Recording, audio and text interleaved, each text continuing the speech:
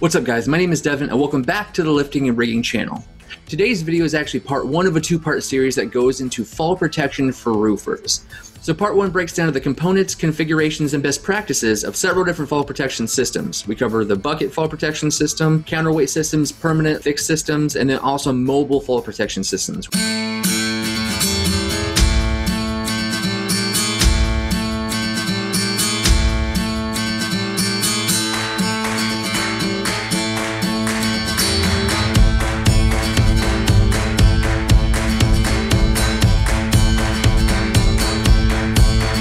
Today we get to have a conversation that I've been waiting to have for years, which is about fall protection systems for roofers. So I wanted to make sure that if I was going to have this conversation, I was going to bring in some relevant and credible help. So today I'm going to be joined by David Vivas and Travis Carew from our Florida branch, and then David Ivey from Multidynamics. So I'm going to have these guys introduce themselves so you know a little bit about their background. Maybe start with David. I'm mostly in the project management side of things here. Travis does a lot more sales, especially in the roofer kits. I've been in the hoist and crane business for 40-something years, been in the fall protection business for about 20 here with FHS. And then what about you, Travis? When did you come into the game and start working with David and become the dynamic duo that is down in Florida? Thanks for that. So I've been with FHS about 4 years and started in fall protection, learning from David Vivas, who, like he said, he's got 20 years of experience. And if you could name it out in the field, out in the area, he has seen it and done it and found a way to keep people safe while they're working at heights. So just trying to keep everybody going home safe at the end of the day and do our part to help these contractors and companies keep their employees safe. Awesome. And then what about you, Mr. David Ivey? What was your background with fall protection? How'd you get started with Multidynamics? And just kind of take us through your background. I've been with Multidynamics for 2 years now. I started in as the product development engineer, so I was designing all your fall protection products. I was the lead engineer here, and I have our seat on the ANSI Z359 committee. So I'm helping write the standards for these fall protection systems and things like that. I'm slowly transitioning into the sales rep for the X-Series mobile grabber, which is the mobile fall protection system. A little background on Multidynamics. We've been in business for about 5 years now. We're a fall protection manufacturer. We do anything from your standard roof anchors all the way up to mobile fall protection, safety harnesses, and things like that. And we're out here just to make sure everybody's safe and everybody goes home at the end of the day. If somebody just has a little bit of something, they have a small truck, they have kind of a small setup, they don't have a big budget, where do you start them as far as fall protection to keep them safe on a roof? Yeah, so we kind of call it, in the industry, a lot of people call it compliance in a can, because that's what it is. So you have a standard bucket kit. So it just comes in a 5-gallon bucket. We'll go into the details of what's inside. So you generally talk about the ABCs of fall protection. So it comes with an anchor. So this is just a standard butterfly roof anchor. So this can be attached. It goes through the sheathing into a truss. And you can install it by the nails, which they come included with these. The 16 penny nail does come included. Now you can install by screws, and this is one of the easiest anchors you can get on the roof. And then so standard for residential roofing is something like this. These are a 5,000 pound anchor, so as long as your substrate can withstand that, these can be installed. They pack down really nice, as you can see. So they're easy to carry and they're really light. So then they also come with a full body harness. So these are just a standard full body harness here. I have a Multidynamics brand harness. They have let's see here. You got the chest here. So you have just a standard pass-through chest, as well as pass-through legs, this is kind of standard in the market for the bucket kits. Your roofers typically use these. They're very lightweight. There's no padding on it, so it's very if you're working in Florida, they're worried about heat. So if you're looking for something like that, you don't want it to be loaded with padding or anything like that, and they're very cost effective.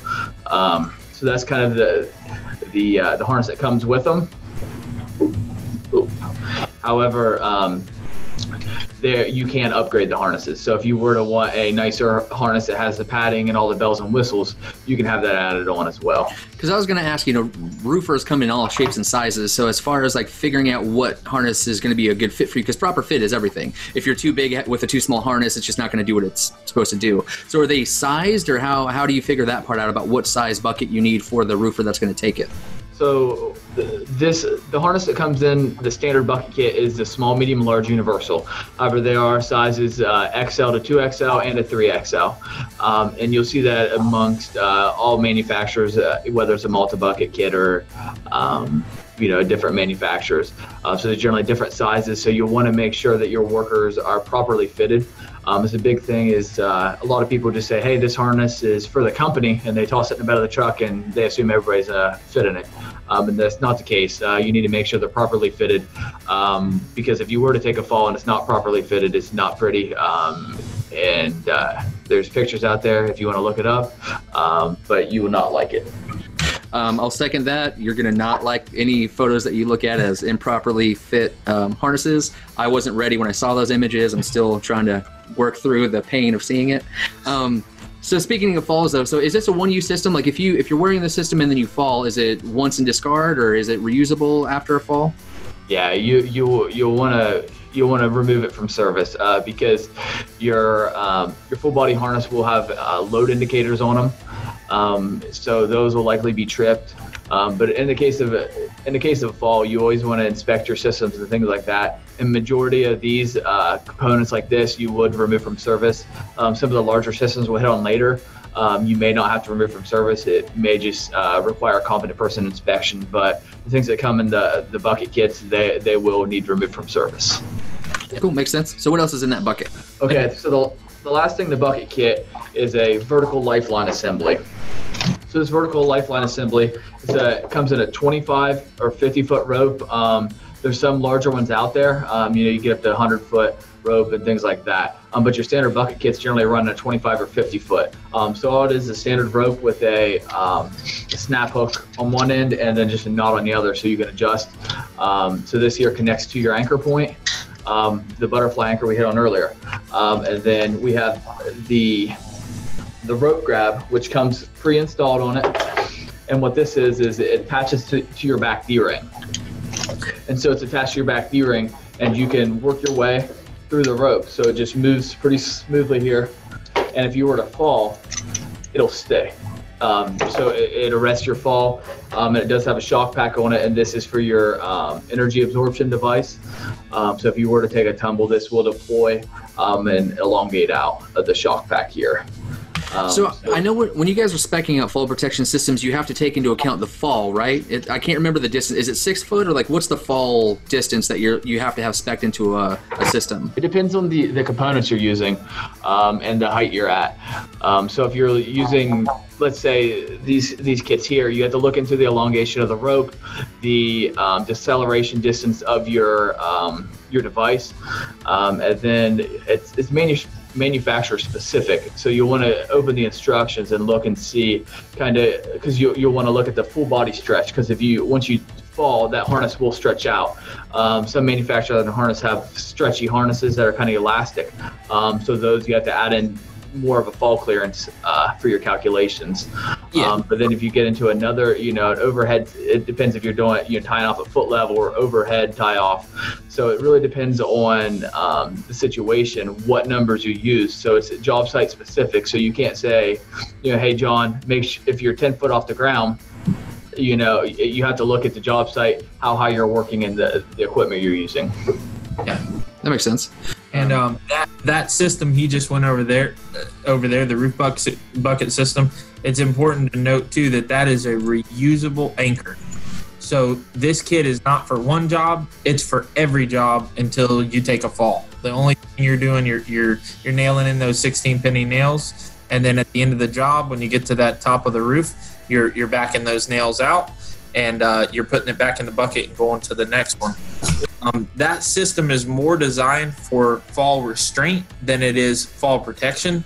So when you're trying to calculate that height, you don't necessarily need to if that system is set up the correct way, because it's not going to allow you to come off the roof. It's going to, if you slip and fall, it's going to lock up and you're going to fall on the roof surface, not off the side. Exactly. You shouldn't have enough rope out that you create a swing fall or you free fall off the side of the roof. You should never have a knot tied into the end that allows you to go past the edge of the roof, if you will. So then what would be the next step up? So, bucket systems is a pretty good base model for kind of everybody. What would be the next step up from that? Travis and I have experience with counterweighted systems we install for people that are non-penetrating systems for flatter roofs.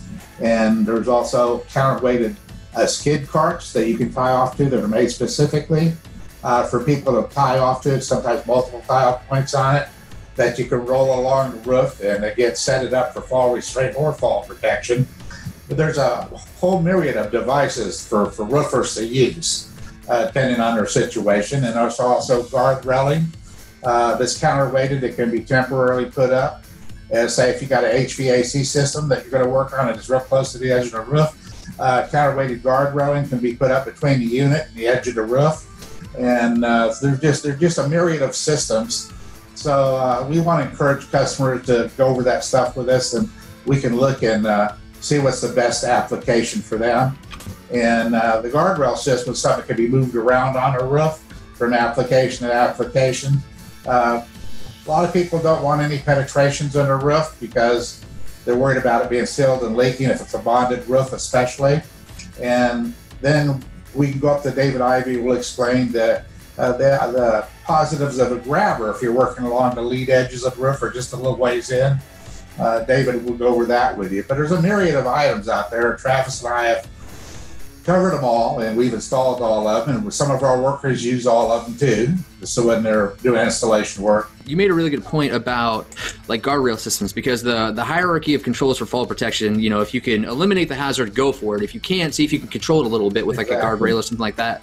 And then you go into your arrest and everything else. So I think that's a good point, is maybe, it's possible that you might not even need a bucket system at all. If you can figure out how to put some kind of device to separate you from the fall, you'd be clear.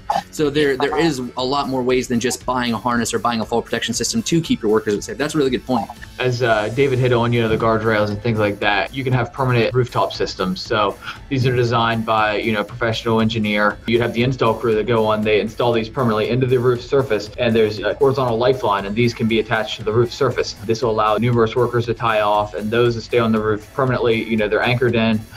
So that's one thing you have, as well as we have the grabber. Non-penetrating, it's not on your roof surface. Generally, you place it on the ground, and it's a mobile fall protection system. It can boom up to 34 feet in the air and provide tie-off for up to 5 workers, depending on the model.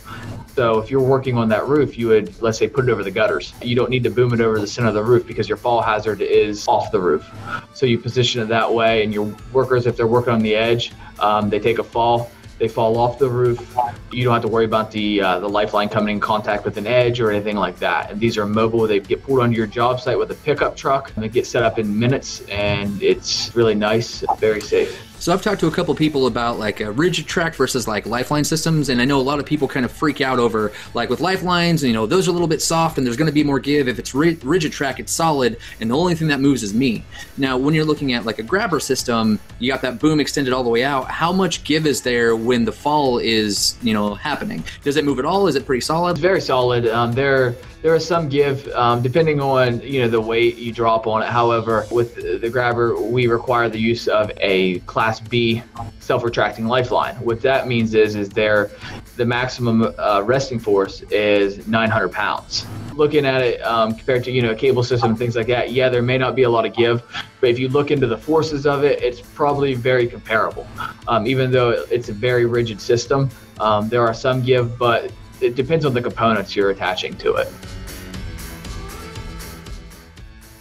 From like the bucket system to the different controls that we can do for fall protection, all the way up to the grabber, how much training goes into the actual proper use of these systems? Typically, most of the systems, you can train an individual, not a group, but you can train an individual in less than an hour on most of these systems. If we get in a big group, Travis and I, we usually teach donning the harness properly, fit test people, and that can get drug out to so a lot longer if we're doing that. And but roofing kits, you can explain that just like David Ivy showed you there. That's relatively quick training. We teach them to do the pre-use inspection, proper donning of the harness, proper usage, and ideally, like Travis said, it's good to set up those bucket kits to use it for fall restraint rather than fall protection if you can. And so, David Ivy, I'll pitch this to you because you spend a lot of time working with the grabber specifically. So I know that this system, best case, is you sell it and it becomes part of somebody's job site, right? They hook it onto their truck. Then as they're going from site to site to perform work, they've got their fall protection system behind them. They just have to drive it in place, drop the anchor points, and then start erecting it and getting it ready to go. How long does it typically take you to train a guy or a girl or whatever team to break all that down, to understand how to put it all together and how to use it effectively like that first time? When we're doing our on-site trainings or virtual trainings, it only takes a couple hours for the grabber specific. But however, the way we do the grabber training is we assume they know fall protection. They're properly trained to do the harness, stuff like that. They at least have some of the background knowledge. So it's more equipment specific. So we'll do a classroom session, go through a quick PowerPoint, and then go out and do some, hands-on training with it, run it up and down, tie people off to it, and show them best practice, best use. So you're looking at, let's say, 2 hours, 3 max, depending on the group size and things like that, and how many people want to get their hands on the machine. But it's relatively quick if you think about, if you're not trained, the consequences both ways. If you buy a bucket kit from us, you don't necessarily need us to come on site. There's enough videos out there that manual teaches you enough. I mean, we'd love to come on site and train a group of your roofers, but it's not necessary, because that system is built for you to buy off the shelf, have on your person, and then know how to use it just by going through the manual or watching a short video online like the one we're doing here, or one where they break out what each thing is used for and how to install it. And so that's all for part 1. Make sure you come back to check out part 2, where we talk about the issues with fall protection in general for the roofing industry. We talk about regulations and who's actually responsible for enforcing that. And then we close down with some final considerations that you should really consider before speccing out your new fall protection system.